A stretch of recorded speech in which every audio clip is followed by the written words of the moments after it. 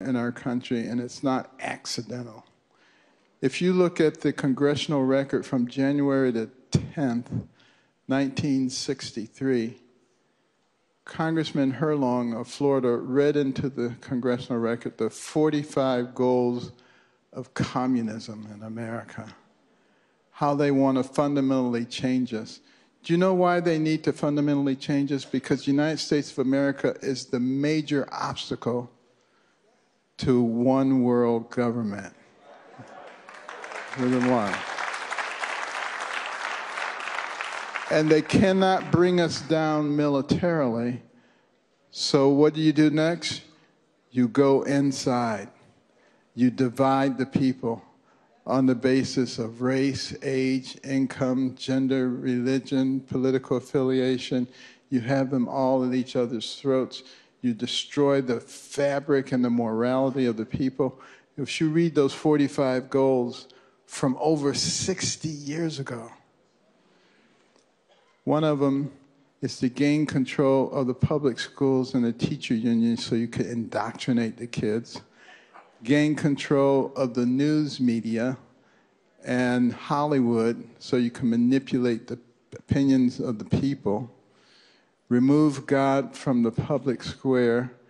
Go into the churches and change the real gospel for the social gospel. Have you noticed how that's happening in a lot of churches? Instead of laying down the law of God, they got their finger in the air, seeing which way the wind is blowing and conforming to that. That's not what the church is supposed to do.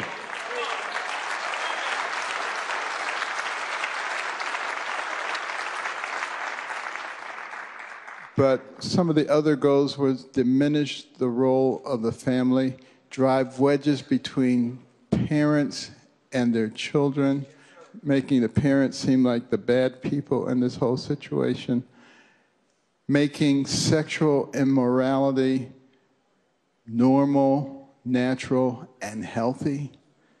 All of these are things that are happening in our society, and here's the problem. It's working. And you see what's happening to us as we allow those influences to become greater in our lives. And you see people talking about my truth and your truth. Whatever happened to the truth? You know?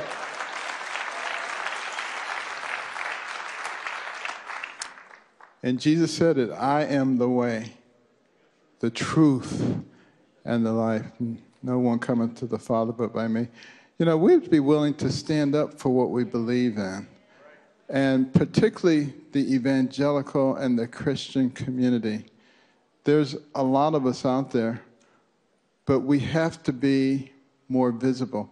You see, a lot of people, when a conversation starts, instead of talking about what they believe, they stand in a corner and stare at the floor because they don't want somebody to call them a nasty name or to try to cancel them.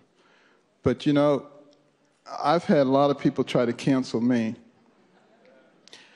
I don't care about those people. I only care about God. God's not going to cancel.